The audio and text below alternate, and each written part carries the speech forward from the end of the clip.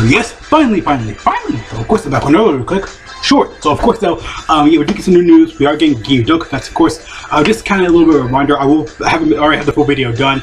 Not haven't that's I'm recording right now. I have not edited it. I haven't uploaded it at all yet, though. But yeah, though, of course, again, we got a lot of new news, a lot of new info. We got a new Ginyu Dokkan, of course, and all game enforcements are getting EZA.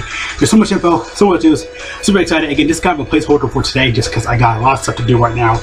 It's craziness. I'm too hyped for this stuff. It's like really horrible.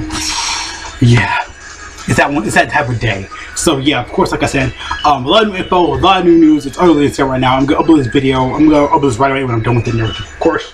A lot of info, a lot of news. We got to go, of course. New game for DragonFest is coming for